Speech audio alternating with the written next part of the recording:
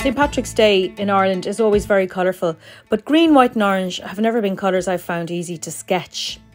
In today's two sketches, I'm going to show you how I approached this particular situation, first indoors in a cafe and then outside on the streets of Galway City. So what tools did I use? Well, I used my 55-degree nib fountain pen. Love it, great expressivity in the line width. I used De Atramentis document ink in brown, in waterproof ink. I used a very nice travel watercolour brush, synthetic plus natural hair.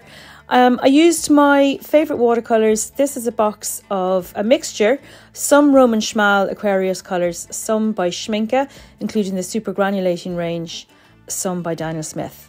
A very cheap box of glittered gel pens, meant for kids, but great fun all the same. The paper I used is the Hanamola 100% cotton watercolour sketchbooks. I think they're 250 grams in weight and I really love this paper. So for my first sketch, I stopped in this cafe a couple of days before St. Patrick's Day and I just loved that display in the middle of the room, the leprechaun, the balloons. I knew I'd really enjoy capturing all those bright colours. So in this sketch you can see the drawing is already done and I'm beginning to apply some pretty strong colours. And here I'm mixing the two shades of green together so that they appear different even when they're dry. Applying some very dilute colour for the white balloon and on the flowers. And that's pretty much it with the tables in the background. I did try to leave out the setting, but I found that I really had to include it. It just didn't look right without it. Well, I was quite pleased with the result, and I suppose the key in my mind was the fact that I kept the background extremely muted, so it didn't fight with the foreground at all, and that allowed me to be as bright as I wanted to be, including all those little gel pens as well. So after I'd done this, I nipped outside and there was pretty much howling a gale, but I managed to catch those flags, typical St. Patrick's Day weather.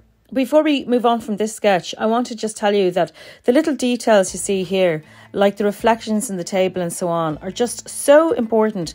They make all the difference. Those reflections on the floor, in the shadows, all that kind of thing, they really make the difference between a very boring sketch and a really fabulous one. And I wasn't done yet, so in I went into Galway City and the flags looked so gorgeous strung across the street on Quay Street.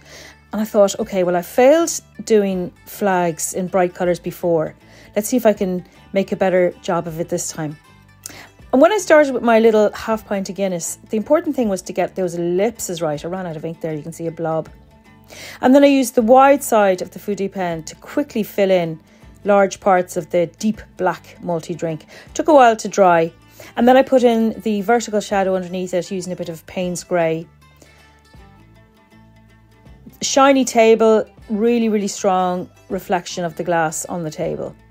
Immediately begins to look a bit more realistic. I used a very dilute yellow ochre to do the little bit of froth or the mousse on top of the pint, and then I quickly filled in brown behind the glass to represent the little chair. And then I started putting in the flags, and a few quick lines indicated the little plastic rattan chair in the background. A bit of ashtray on the table doesn't go amiss either. Drawing getting very detailed, putting in loads of flags, joined by some workers on their lunch break. Really gorgeous with all those flags fluttering. And when I actually got around to colouring in the flags, I used my gel pens to capture the bright colours, even if they weren't the right colours. And I kept the background colours extremely muted. You can see here I'm using Deep Sea Violet, by Schminke, the super granulating colour. And there we have it, almost done. And I beefed up some of the colours on the flags with a little bit of extra paint colour to make it a bit more realistic. So that's what I did with the sketch, and here is what Galway looks like on St. Patrick's Day.